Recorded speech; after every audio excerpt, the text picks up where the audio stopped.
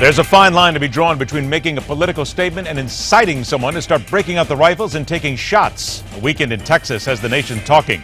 In the wake of 9/11, how America dealt with the enemy and psych warfare changed forever. And the American Psychological Association has some explaining to do about their role. And release your inner nerd. Embrace a day where people of all ages and creeds can shout with dignity, "May the 4th be with you." But don't bring Jar Jar Binks. I'm Ed Berliner. I am not your father, but you will follow me for the next hour. This is MidPoint.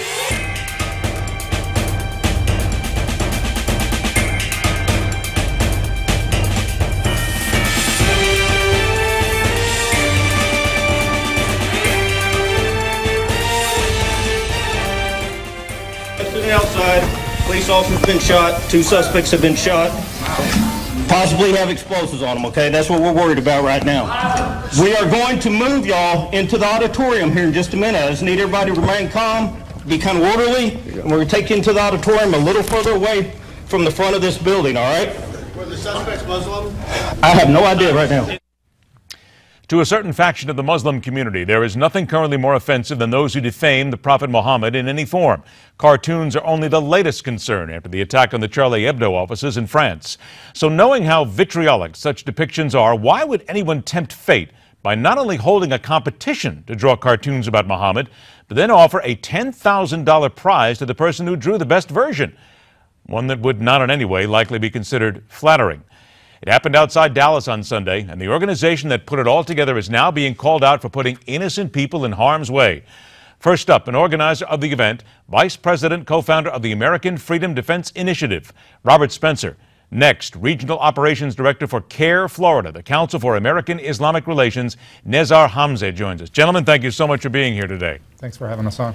Thank you. Robert, you've been on this show many times before. We have talked about this and issues like this in so many different ways. However, I do have to be very blunt here.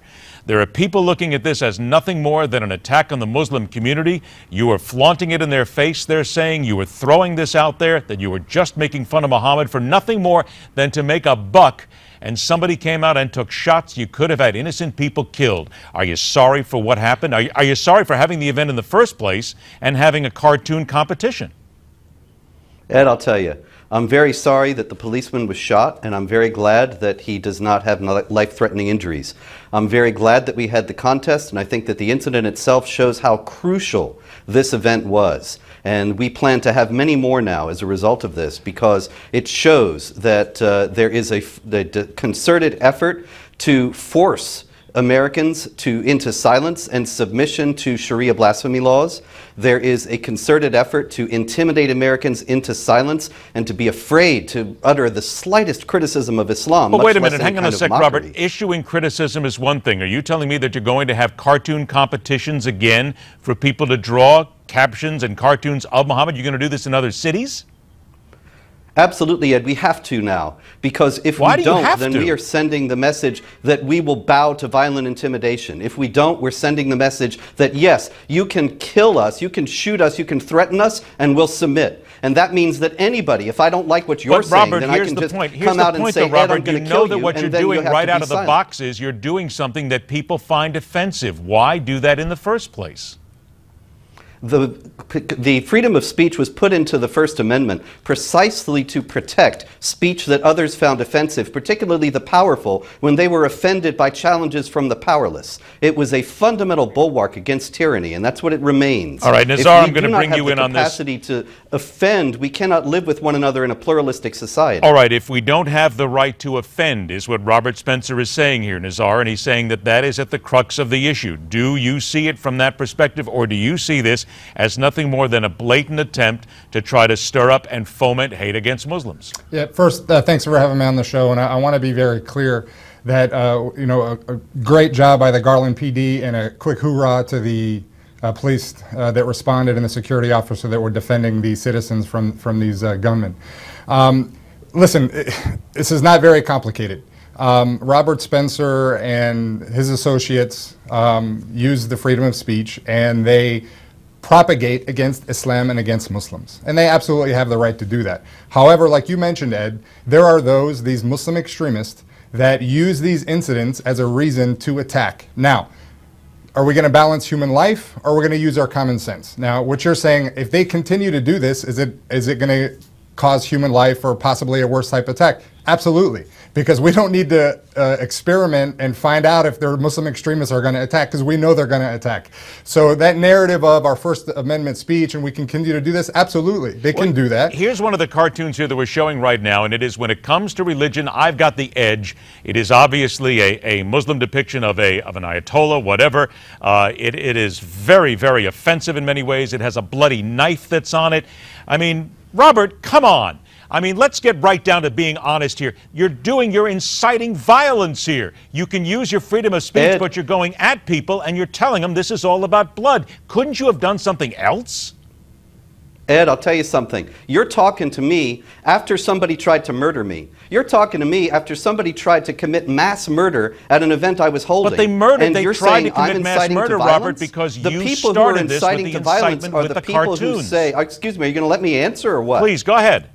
The people who are inciting to violence are the people who say that this kind of criticism, why would we have a bloody knife in a picture of Muhammad if there weren't so much blood spilled in the name of Muhammad by Muslims when they say they're doing it for Muhammad? Okay, let me stop you there. I have to stop you there because I'm going to go to Nezar on this, and I want him to answer that. Nezar, Nezar, I'm sorry, Robert, I got to tone you down a minute, but Nezar, I have to say that because Robert makes a point. In many places, it is seen that there's that Muslim faction, that radical faction that's out there that does look to kill at any cost, any time they can. So can we at least say that he is saying what many people feel, and that there is a smidgen of truth to that? Listen, there's only two winners in this situation, in this tragedy that happened in Texas.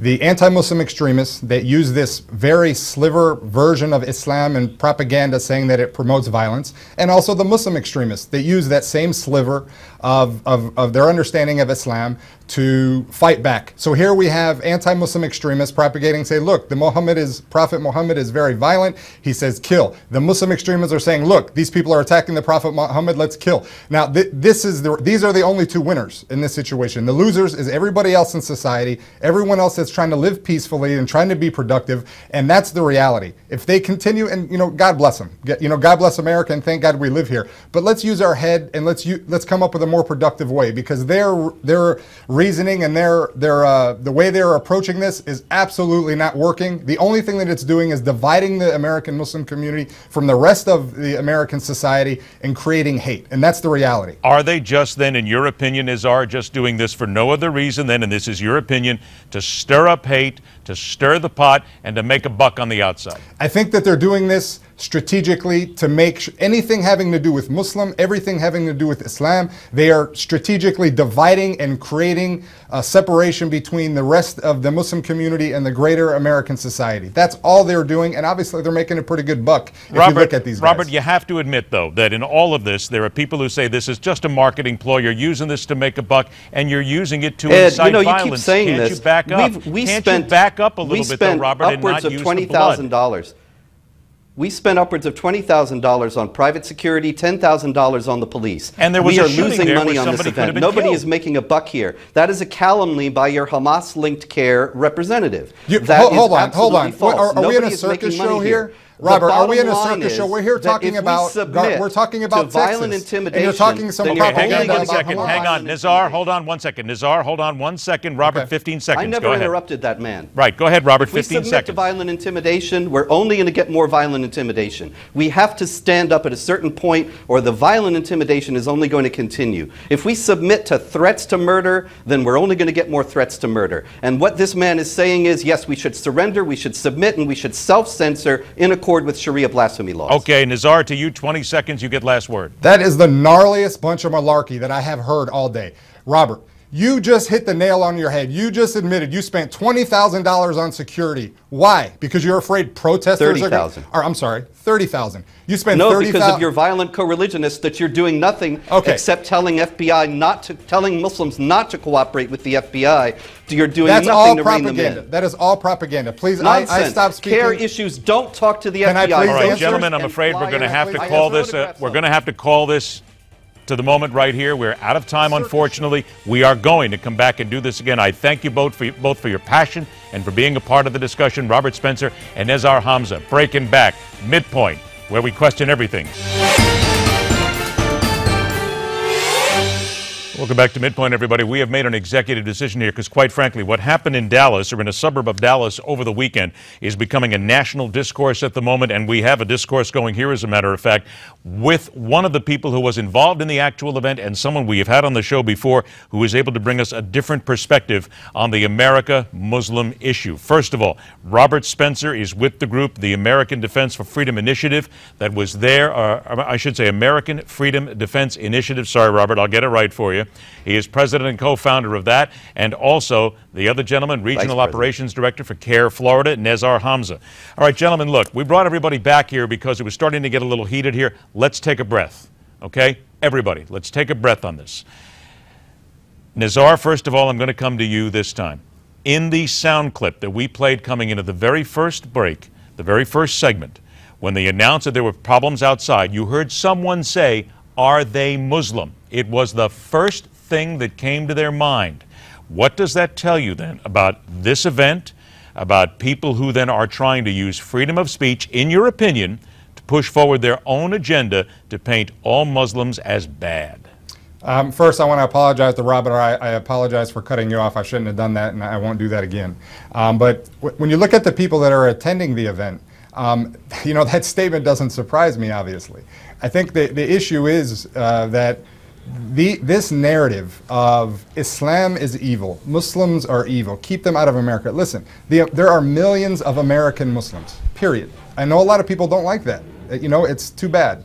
However, to make these hate events, to make these propaganda events saying that Islam is here to take over, Sharia law is here to take over, all this same stuff, all that does is breed division and hate. Now, like Robert, we are actually concerned and making an effort to deal with the Muslim extremist. However, the solution is not to paint all American Muslims with a broad brush, to paint the 1.7 billion Muslims in the world as following a religion of evil. That's the problem. And I think if you continue to have these events, Robert, you have to know there's no discretion, there's no question that you will bring out the crazies. You know that. And I'm not saying for you to be quiet or shut up and stop doing your activities, but you have to approach it balanced, because we're talking about American citizens and their safety.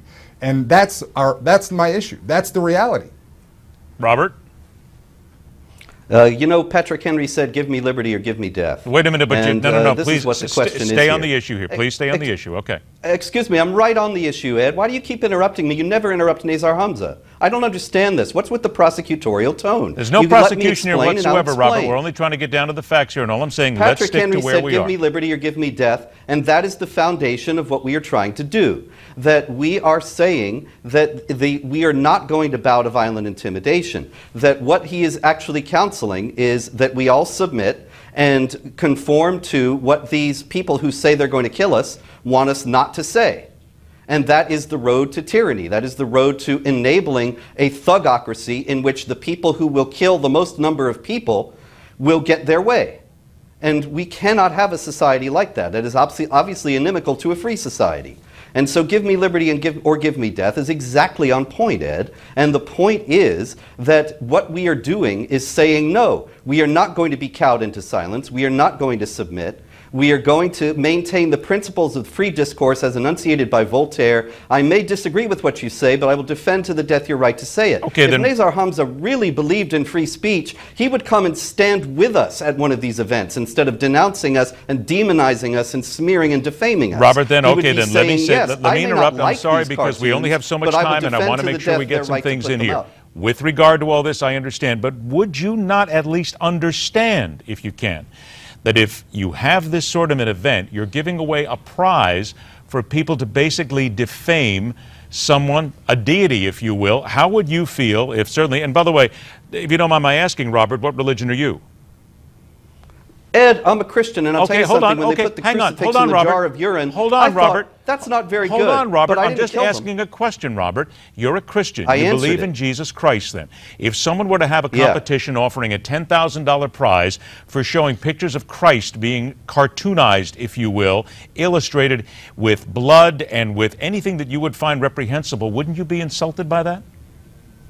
You know, I probably would, Ed, but the thing is, I wouldn't kill them. I wouldn't get an AK and go start shooting. And I would not say that if there were people who were out there who were shooting those people, that they shouldn't be doing it. I would say, no, the freedom of speech has to be protected because it's the cornerstone of a free society. And so I stand with those people, even if I find what they do offensive. The Charlie Hebdo cartoonists, I stand with them. They insulted Christianity all the time. But there is a principle here about the nature of a pluralistic society that we have to put up with offense and with people who view core values in a vastly different way from how we do. Okay, so Nezar, about a minute left here. We're going to come back for another segment here after this. But in a minute that I have left here, would you be willing then, and would CAIR be willing to put themselves on the line and be at events like this, perhaps if you could, or some sort of events like this, and do whatever you can to pull the crazies out of this and to make some people understand who you are and what you're doing so that the rest of the population doesn't see every Muslim as a killer? Ed, first, you know, I've told you before, I only speak for CAIR Florida. I do not speak for CAIR in D.C. Agreed. So we would absolutely be willing to sit down. But here's the issue. When you're going to events that are depicting and insulting just for the sake of freedom of speech and just for the sake to say, hey, we can do it because we're doing it, what would be the advantage and why would we go participate in that? It makes absolutely no sense. Listen, I would not have anybody depict any Moses, Jesus, Muhammad, anyone's religious figure, because you know what, it's hate and it's anti-American. That is not what our country is founded for. Right. Now, obviously, Robert has a different perspective, and that's fine. But we have to use our head. Okay, I'm going to ask you both to stand by because we're going to take a break. We're going to come back. We have a short segment coming back, but we've been going at each other here. Let's at least see if we can find some solutions here, because we need to bring the rhetoric down on both sides here. Hang tight. Robert Spencer, Nezar Hamze will be back as we continue right here on MidPoint. Let's turn into a spirited debate here. We welcome back the Vice President and co-founder of the American Freedom Defense Initiative, Robert Spencer, and Regional Operations Director for CAIR Florida, the Council for American Islamic Relations, Nezar Hamze. Robert, I want to give you a chance to talk about freedom of speech here as well, because this is something that many people talk about here in America. Freedom of speech, and I'm going to bring you back now to a case that is Schenck versus the United States in 1919, which is part of the freedom of speech doctrines in this country. It says freedom of speech does not include the right to incite actions that would harm others. For example, shouting fire in a crowded theater. That has been sitting here for many years. You also have freedom of speech, including the right to use certain offensive words and phrases to convey political messages. That's Cohen versus California in 1971. Let me first bring you down to inciting actions that would harm others. Do you believe that that's what you did? No, of course not, Ed. The whole thing is out of focus. You know, it's all about, this whole show has been about how our contest incited violence. We never told anybody to commit any acts of violence. We never called for violence. We never condoned violence. The people who are inciting violence are the people who are on Twitter saying, look at the kuffar having a conference drawing Mohammed. We have to go kill them.